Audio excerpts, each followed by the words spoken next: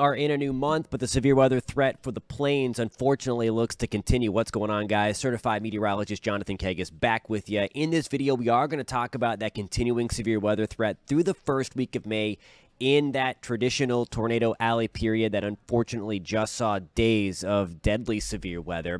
We're going to talk about the area, highlight the timeline with a high-resolution future radar, and then towards the end of this video, stick around for this, we're going to look long range. There are indications that we may get a short break through the middle part of May, but then it could come roaring back, the severe weather threat, by the end of the month. We'll talk about why that is in just 1 second. Before we get into this video, if you do want to stay updated as we move through severe weather season and get into hurricane season, which is officially 1 month away, getting started on June 1st, hit that subscribe button for me. Post in the comments where you're tuning in from and what the weather is doing, and we are going to get right into this. So here we go. This is the short-term severe weather threat. You see it there. An enhanced risk, again, is designated by the Storm Prediction Center out of Norman, Oklahoma for today, May 1st, and you see a level 3 out of 5, that enhanced risk area from about just the eastern panhandle of Oklahoma into west central Texas there. That's going to include San Angelo, Abilene to the east of Lubbock. This includes Childress, parts of the western areas of the Red River, right along the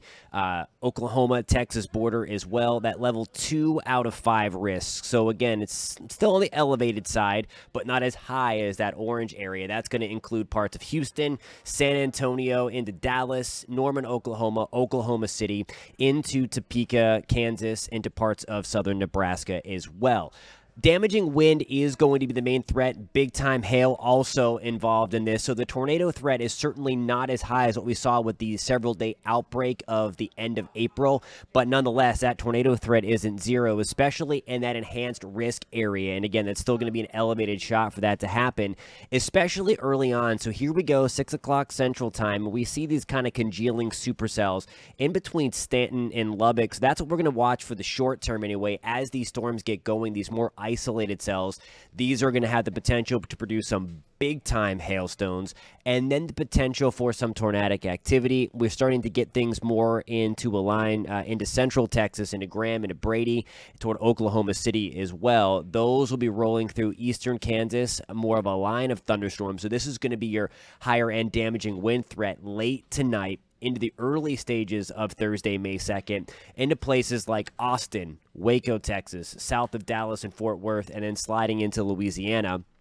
Then we get another round going for tomorrow. This is going to be Thursday, May 2nd, 8 o'clock in the evening. Same places again, more of a damaging wind threat again toward Brady, Graham, Oklahoma City, Norman, and then into eastern Oklahoma, parts of southern Missouri, into northwest Arkansas. So that is the short-term severe weather threat. This is going to be induced by at least through the first week of May because of this continued dip in the jet stream into the west. And anytime you have an upper-level dip in the jet stream, that helps to, again, bring some cooler air down and mix it with that surging in humidity coming in from the Gulf of Mexico. When you get that colder air on top of the warmer air at the surface, that generates the instability.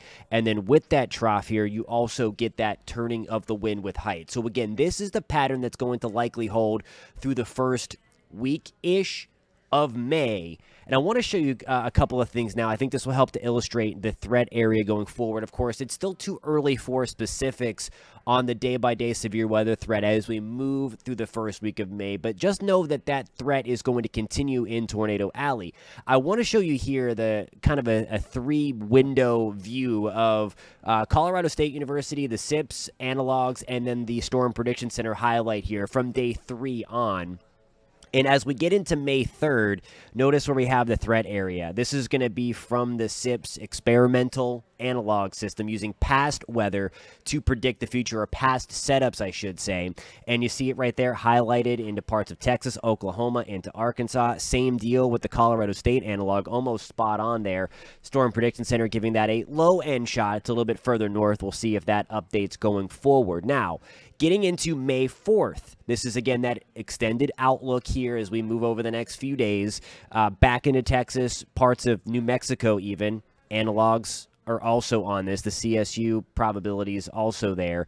Predictability too low from the Storm Prediction Center, so they have not given a highlight. Now, as we move into May 5th, a couple of areas pop up on the SIPS analog page. what I'm showing you here.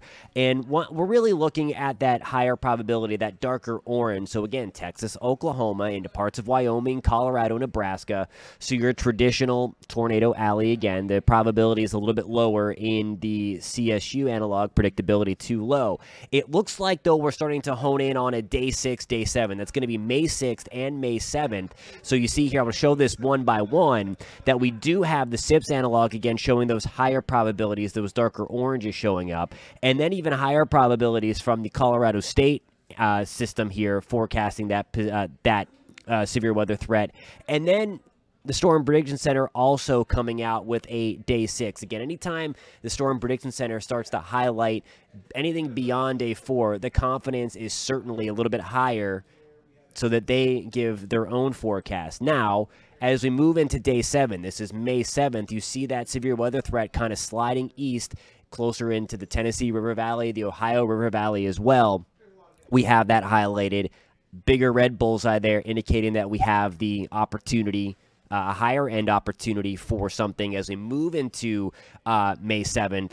You see that there in red toward parts of Arkansas, eastern Oklahoma into Missouri, even that darker black line indicating the potential for significant. Storm Prediction Center has not highlighted anything. But then as we get into May 8th, you see that probability continuing to stay there. So the analogs suggested, some of the longer range forecast guidance suggested as well, and I just show you the weather pattern that would lead you to believe, anyway, that the potential is going to be there through the first week of May for a severe weather to continue in that traditional tornado alley, and then sliding east into parts of the mid-Atlantic as we get into the 6th, 7th, and 8th time frame as well. So we're going to be watching that. All right, I want to show you something else. Let me get to my different window here. We're going to be looking at the madden-julian oscillation forecast, the MJO. We use this a lot, especially in tropical forecasting. We'll certainly be using it a lot on this channel to kind of look long range, to give you a heads up if we're going to have a lull in the action or if we're expecting a flurry of activity. It's basically, we can get into this a lot more in a different video, in a separate video, but it's basically a convective complex that circumnavigates the globe every 30 to 60 days, and similar to El Nino and La Nina, when it's in a different section of the world, it does indicate, it does bring about different weather in different parts of the world. So again, we're going to be looking at this a lot, and there's a bunch of different numbers, and there's a lot of lines on here. I know it looks kind of crazy, but basically I want to focus your attention on these light yellow lines, and these are some of the European ensemble members that take this number into zone 3, zone 4, zone 5, and zone 6. What does that mean? I know it's a lot, but I'm going to show you what it means here. Quite simply, I'm going to bring up the teleconnection page here on the precipitation. So as we see, as we watch that over the next couple days, watch the madden-julian oscillation, move into phase 3, phase 4, and phase 5. I want to focus your attention down here where you see my mouse going crazy. There's 3 and 4. Notice the brown starting to pop up. Same for 5. So that would promote drier than normal conditions in the tornado alley area. Texas, Oklahoma, Nebraska, southern Minnesota, Iowa, Missouri, Colorado, eastern Wyoming. Over the next middle part of May, so really beyond the 7th and 8th, where I showed you that active stretch rolling.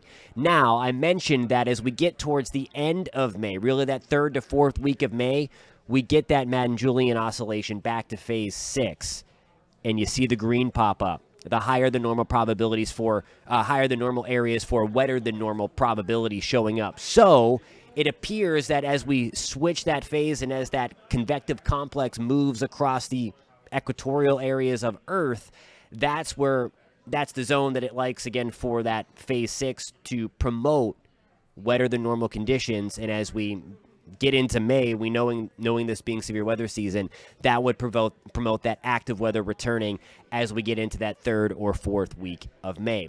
Alrighty, guys, I hope you found this helpful. If you did, please hit that thumbs up button. If you love the weather and love having the weather conversation, post in the comments where you're tuning in from. If you have any questions, do that as well. And also, hit that subscribe button. We'd love to have you on board and join the team. We'll catch you next time.